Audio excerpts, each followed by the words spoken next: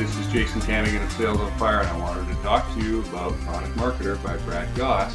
I'll put that down now, and we'll have a nice little insight of it over here. There it is.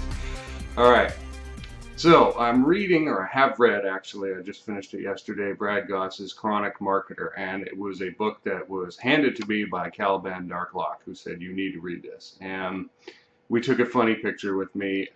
The sign has no relation to the book. Apparently Caliban was going for two different directions there. I'm holding the poop sign and the book. Apparently this is symbolic of something, but the poop sign does not have any relation to the book. The book is good. And that's why I'm doing a quick video about it for anybody who hasn't come across this book. Now, Brad published it in 2012. However, the material inside is not dated because he talks about principles and not specific, like black hat technical things or something like that. And so you can read this today and get as much of it or out of it as I got. We agree, Brad and I, although we've never really met or talked or anything like that, we agree on a number of things. First of all, you have to get it out there and mix it up in your marketplace. You can't sit on the sidelines and try and read and learn and pick up tips from other people. You've got to go out there and kind of get what I call punched in the face a little bit and mix it up, and that's how you learn what works and what doesn't work. You can read all you like, but you've really got to get out there. Second thing we agree on is don't waste your time with chambers of commerce and things like that, networking groups. Just stay away from those things. They're full of other newbies who don't know how to make any money. The real people who have businesses, genuine businesses, and have money are where? In their offices, working, being bothered by their employees. They are not out at networking events, I'll tell you that. They might go to a big trade show, but that's a different animal altogether. So stay away from those things. The third thing we agree on is the principle of freelancer and then, sort of a product developer and then a producer role or director role. So I think he divides us into freelancer, producer, director.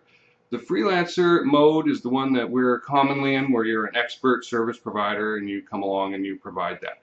The producer role is when you're getting content ready and producing a product that's scalable. You are not scalable, but your product is. So for my situation, I can sell an infinite number of copies of Sales on Fire or Sales Judo or something like that, but I can only be dealing with one client at a time. And in fact, I limit myself to 4 a month because I've learned that if I try and split myself in 20 different directions, again, I'm not scalable.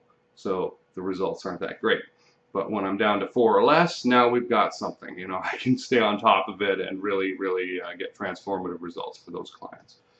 And then there's the director role, where you might be actually directing other producers to create content and programs and email campaigns and products and that. So I think he said, and this is obviously a few years ago now because that's the date of the publication of the book, but he had over 300 products out there for sale. Now, can you imagine having that many products? I only have like 5 or something like that. And it's really got me thinking, okay, maybe I just need more offers out there, right? And that would help a lot.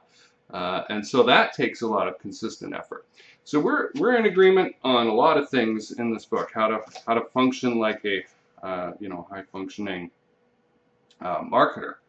You want to stay away from analysis paralysis. Don't sit there and try and learn all the secrets before you get out there and start working. That you learn the secrets by actually working. And a fourth thing, final thing that we agree on that I'll mention today is train your customers. Train people on how to deal with you. If somebody is a jerk to you, stop dealing with them. Stop talking to them. That's it. You're cut off. Brad seems to fire customers left and right, which is something that brings a tear to my eye and a smile to my face. People who treat you badly and don't respect you and don't regard you as an expert who's helping their business, they need to go on their way. We don't need that kind of person around. And we can train people before they ever get into contact with us. This is how the conversation is going to happen. And I teach this in my sales training program as what's called an upfront contract or agenda and expectations. So we're in agreement on a lot of things. So I highly recommend you check out this book, and you will get a lot out of it, particularly if you're new to the online marketing field. You will get a lot out of it. There's stuff in there I would have liked to have read several years ago And even if you're an experienced person, it's a good refresher, and it's headspace stuff. It's a lot of, hey, what are you doing in your business? You know, are you running around in the squirrel cage trying to get somewhere and never really getting anywhere? Or are you building a scalable business that can allow you to be what Brad would call lazy, sit around and smoke up and relax? Or, you know, are you really tiring yourself out on that treadmill? If you're interested in not tiring yourself out on the treadmill, then I highly recommend this book. Thanks for watching.